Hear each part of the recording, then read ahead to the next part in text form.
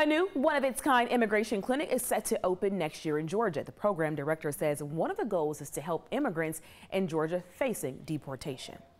There are currently over 31,000 cases in the backlog at the immigration courts. As we increase the number of attorneys who are doing the work, it will increase the efficiency of the court and make things run more smoothly for everyone involved.